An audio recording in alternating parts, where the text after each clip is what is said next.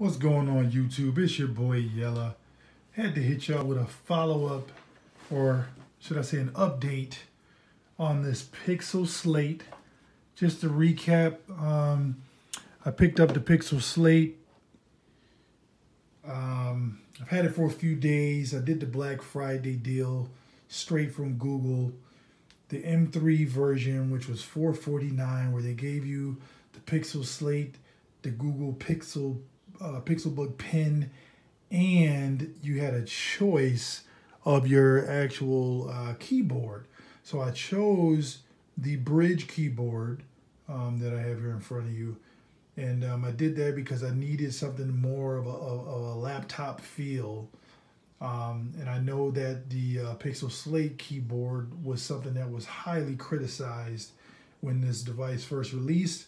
So I decided to go against that and just get the Bridge keyboard to see how the experience would be. And I have to tell you guys, after just a couple of days, I really like this device. I think at the price point of $450 for everything, I don't think you can really beat that with any other device, especially for what it offers. So one of the things that I really do, and I'll actually just go into things I really like about the device. This fingerprint sensor is pretty incredible. Let me just try to get rid of some of my pop-ups here. The fingerprint is really responsive. It is such a quick and convenient way of logging into the device. I hope that they implement the fingerprint scanner into more Chromebooks going forward. I think that's the rumor, that more will release with that input, but that is an incredible thing to have, which is already in a lot of regular laptops like Windows laptops and whatnot, and I guess in even Mac OS laptops as well. So I really like that feature. Logs you in pretty quickly and seamlessly instead of just typing in a PIN code every time. But some things that I really like about this device so far, first of all, the screen. Let's just give a moment to marvel at the screen.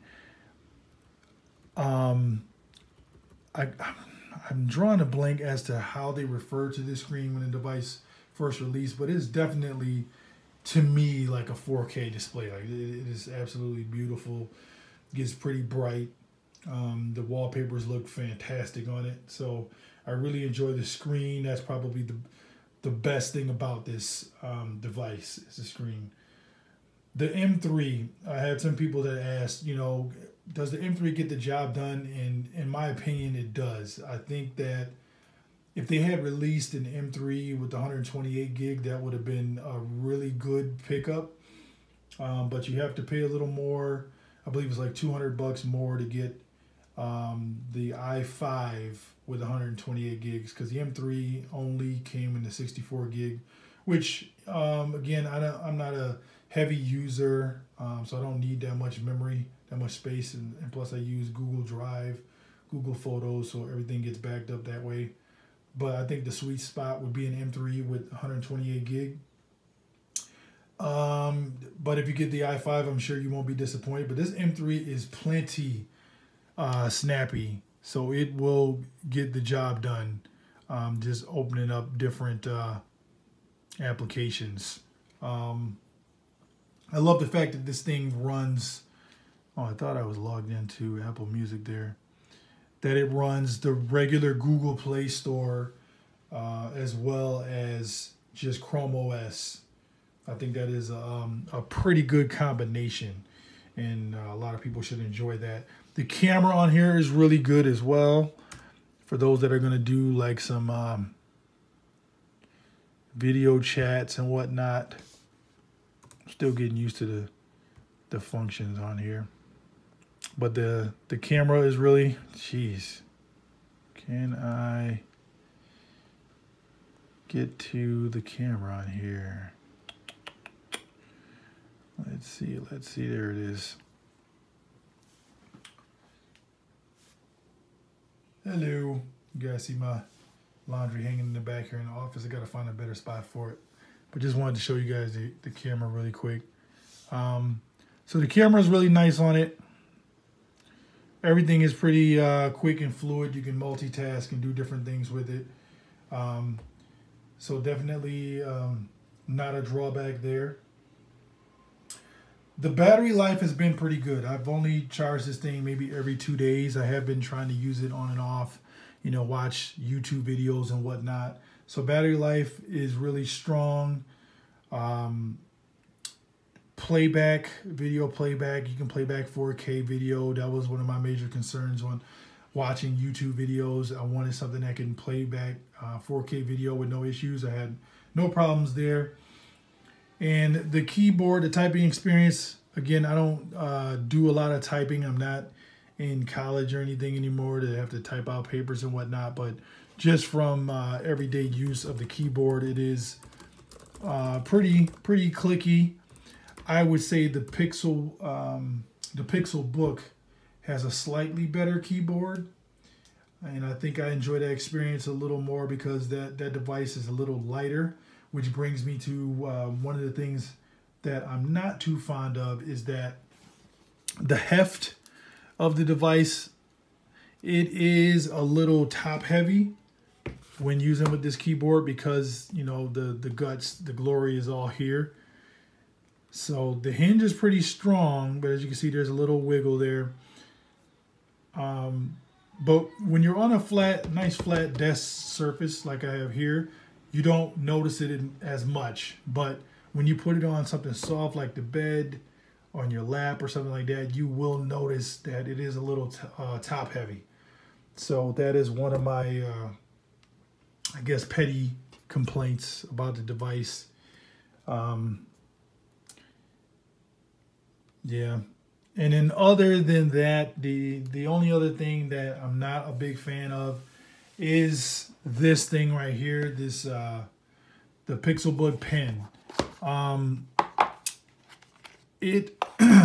guess I'm going to try it out a little more, but I am so used to using the Apple Pencil. Okay, so there's nothing like the Apple Pencil used on what I have here is the iPad Pro 11-inch. And I will gladly do a comparison video for those that would be interested in this.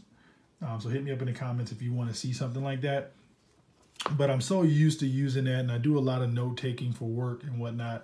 And I use the Apple Pencil with this device.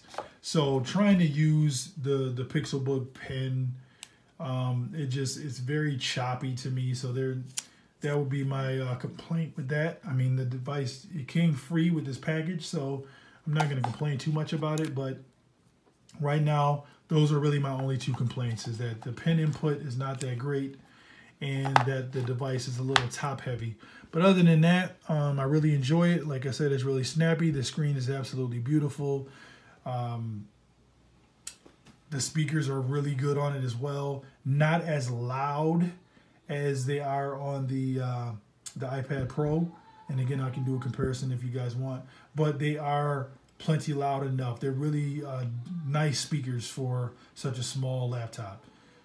So hit me up in the comments. Let me know if you guys picked up the device. Let me know if there's anything you want me to test out.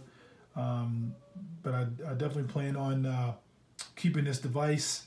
I think at that price point, you can't find anything else that comes close.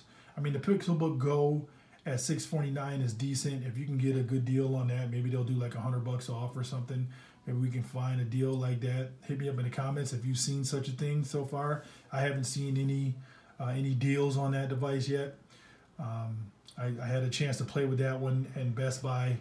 I really like the keyboard on that, as well as the screen, the 16:9 aspect ratio. You get a lot more screen real estate for movies and whatnot. But this device here, at this price point, I just don't know any other device that can top it. And again, this is your boy Yellow with an update. Hit me up in the comments. Let me know what you guys want to see next. And I'll catch you guys in the next video. Peace.